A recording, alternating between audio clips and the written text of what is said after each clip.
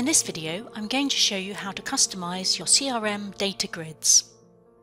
The various areas of your CRM include summary grids or tables of your data. For example, the accounts, contacts, opportunities, and tasks. You also have a grid for each of these within each company account page. Each of your CRM users can select which fields show in the grids on their screen. And if you have created custom fields in any of the forms, you could add these to the summary table too.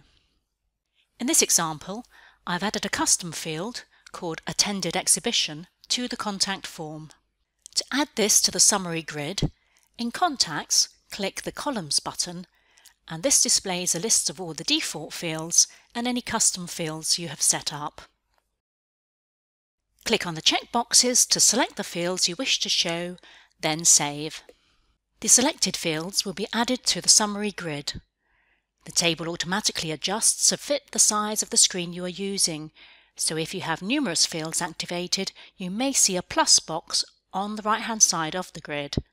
Clicking the plus will display these other fields. You can rearrange the columns to position them in the order that best suits your needs.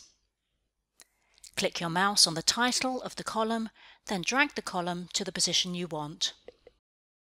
If a column you use frequently is only displaying in the plus box, click the Columns box again. Deselect some of the other fields and save until the one you want displays in the table.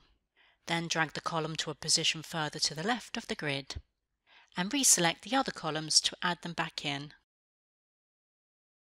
That's it! For more information on customizing your CRM, please see our Customer Support Hub.